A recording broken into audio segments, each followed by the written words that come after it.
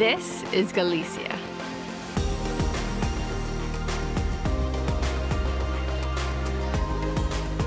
Tucked away in a little corner of Spain is this region called Galicia. Before I moved to Spain, I didn't even know of this place, which is shocking because it's insanely beautiful.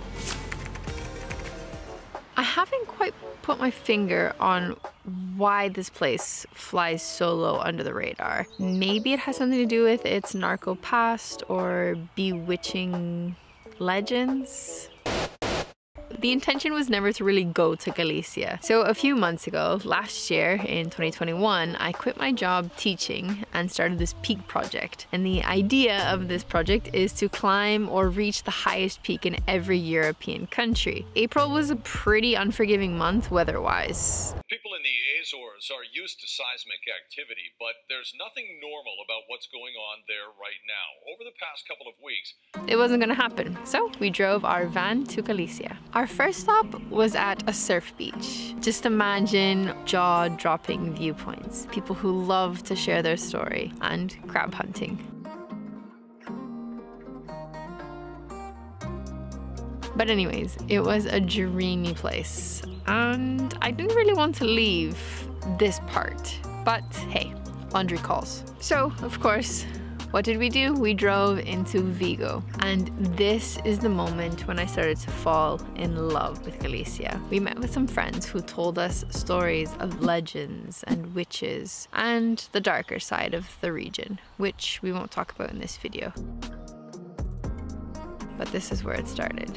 I mean, okay, let's be honest. Every autonomous region in Spain has its own mystique. Like, you've got the Moorish kingdoms down in the south in Andalusia and the hunt for the Holy Grail in Catalonia. But there's just something about these lands that really captured me. There's a saying here in Galicia that goes something like, I don't believe in witches, but they do exist.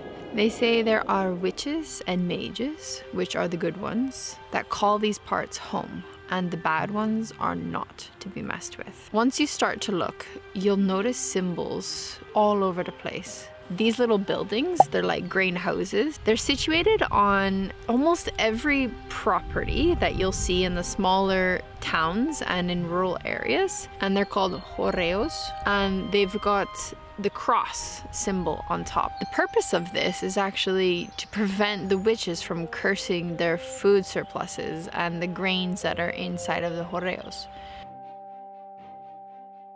It was chilling to drive through the misty areas and listen to witch stories of cursed houses and sudden illnesses. Maybe this had something to do with our van's water system all of a sudden not working anymore, and so we couldn't have any running water. I'll explain in a bit.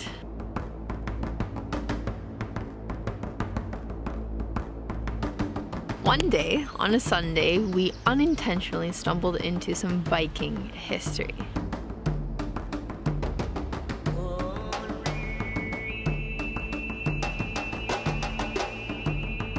It's only been since the 80s, after Franco's dictatorship, that historians have been looking into this history. But what they've found is, well, let me tell you, and you can decide. The Vikings of the time, about 1,000 years ago, sailed up through the Ula River towards Capoeira with the intention of raiding the treasures stowed in the Cathedral of Santiago de Compostela. In this very spot, they were defeated in a bloody battle with their ships burning and sinking. The Galicians fought off the Vikings from their raiding efforts and protected their lands. Not many in this part of Europe can claim to have defeated Vikings. Nowadays, you'll find that every August there is a big festival that celebrates the defeat, and there's a massive reenactment. And in this same little town, you can see a Viking tavern. So if this is your jam, this is the place that you definitely want to come. For me, I think it's just neat history.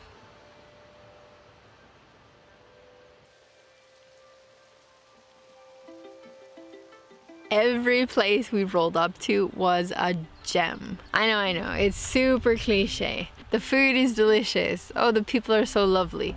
But here, it's actually true.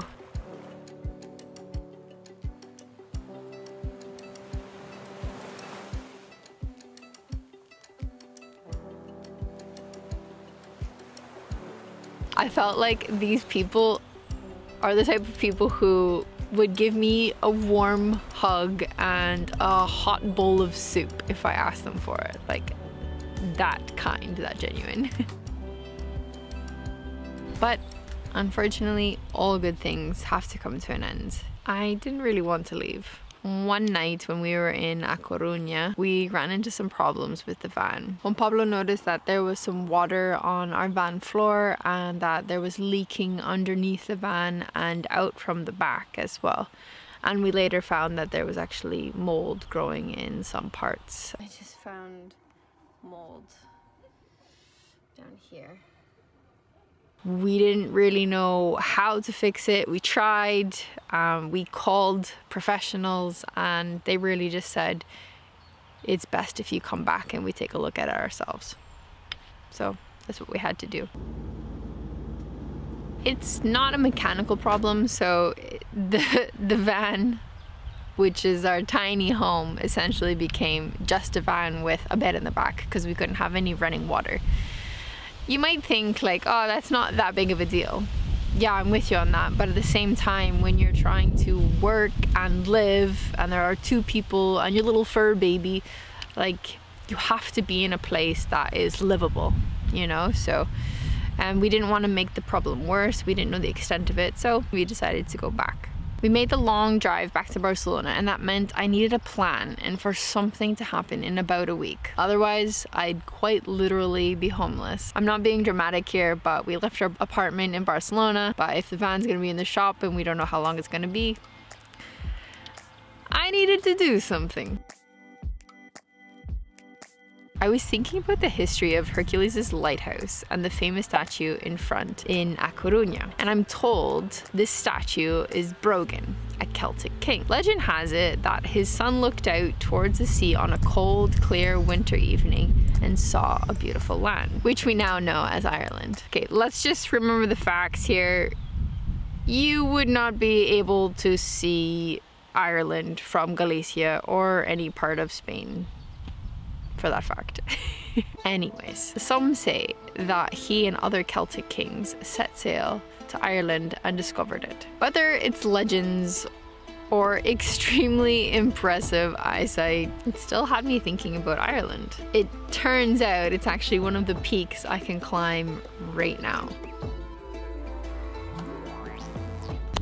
Take my opinion for what it is, but I can honestly say after having explored most of mainland Spain, Galicia has got to be my favorite part.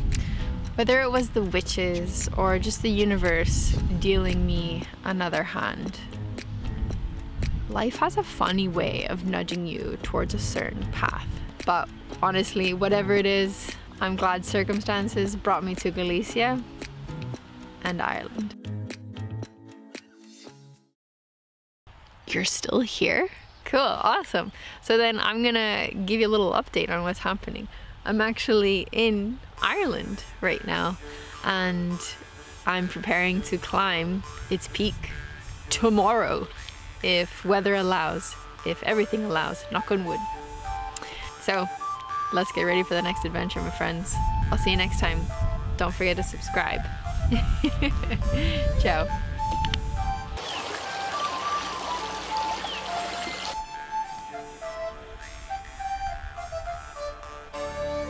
Hey, excuse me. Do you know the way to Carunsul? Can you help me out?